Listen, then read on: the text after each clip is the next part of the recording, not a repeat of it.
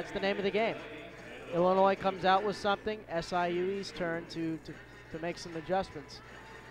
So now Erica Porter seems to be the hot hand for Illinois, but she's not in right now. So let's see if SIUE can take advantage of that, or if Illinois can find someone else to carry the load. As Gabby Nakudin makes the bucket. And Illinois right now has 4 great shooters. See if maybe they can try to utilize the game outside the perimeter. Going to that quick press, and it pays off right away. Everybody is up on that bench for the Cougars. Just seems like the intensity, the momentum's always been on the Cougar side this game. Let's look at that here. Just takes a quick first step.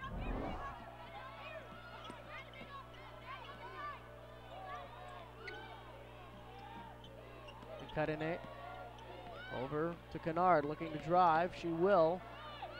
And a nice move inside. Now a 7-point lead for the Cougars. Yeah, Illinois needs to find a way to break this press, settle offensively, get some easy buckets. Brown in the corner. That worked for her in the first quarter. It works for her again. Yeah, I was saying I'd like to see her get going more because she caught the hot hand early on in this game. She's not afraid to pull from that deep. And a spin move now for Michaela Hall, and she answers. It just seems like after each bucket for Illinois, SIU comes right back down, but Illinois is slow to get back when SIU puts one in the cup. Anastasieska couldn't get it, but Kendall Bostic is right there for 6th rebound. And right back we go, trading chances for chances, and that will put Michaela Kennard at the line. I mean, that's what we're talking about, though. Just Illinois puts one in the cup, SIU's already running the floor, and you need to get back on defense and prevent an easy bucket.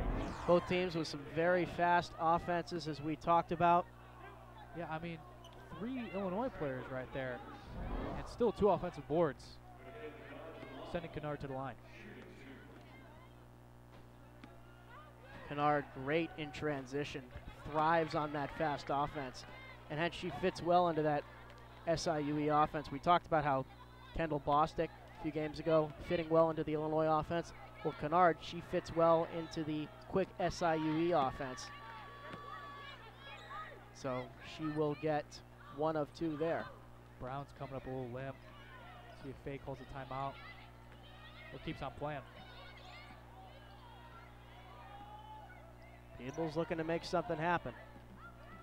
Drives inside, nice move, too strong. Bostic right there, couple of tips, still unable to convert, and that's been a theme in this game too. Illinois getting the looks, but unable to convert. Now off a nice pass from Webb, and SIUE will go to the line. You can hear that bench screaming. They are energized, they are in this game, and they are in control right now. You betcha. Pass, I mean, just someone who's unaccounted for down the low block, and that should not be happening to where you get a wide open layup and now you have to foul or send it to the line. So now Prima Chelis. First off the bench usually for SIUE, and her greatest strength is her unpredictability in the sense that her shot chart is all over the place. You don't know where she favors at each game. You don't know where she's going to take it. So here, pretty stationary shot chart right here from the free throw line, and she'll get the points. And again, Illinois trying to figure out what works, trying to match personnel, trying to find something that will get some points on the board and chew into this SIUE lead. And Jayla Oden coming into the game along with Adelia McKenzie. I mean, the Cougars have consistently showed that they've been a step ahead throughout this whole game. Not a lot of off-ball movement from Illinois either. And an offensive foul right there. Anastasieska tried to drive and it didn't work. Because of that lack of off-ball movement from Illinois, it looks like they're playing isolated. 1-on-1, 1-on-2 here. It's just easy for Treckler to set up there and take the charge. I mean, we keep on saying it time and time again. You want to talk about where the momentum is, it's with the Cougars. And Illinois coming into this game, 3rd home game in a row, they think they can waltz in here, take an easy win. The Cougars are here to show you that you can't do that. And already the fourth on Anastasieska, with 13 minutes to go in the game. Kennard trying to drive, kick out. 3 and no. A little hesitant. Not sure what she was thinking there. But Kennard is getting active offensively.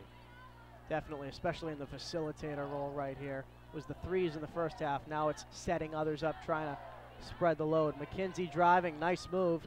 Bostic will go to the line. Yeah, McKenzie showed that she's still staying aggressive offensively. I mean, shots aren't falling a whole lot, but you know, when you take it close to the basket, you give your teammates like Bostic an opportunity to get an offensive rebound, get her going as well.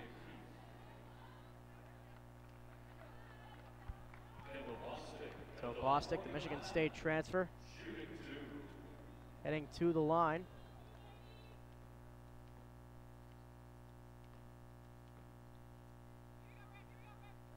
Currently sitting at 10 rebounds, Bostic is. Her second game with double figures in the rebounds category, had 14 points and 17 boards in the first game against NC Central. And she hits both, cuts down the lead to 4. And she's played almost every minute of this game. And driving, going right back, answering is Chellis. And Nancy Fay seen enough. Yeah, Lyric Robbins checked into the game right there and allowed a blow by Chellis. We'll take a break and come back here on Big Ten Plus. SIUE expanding their lead up to 6.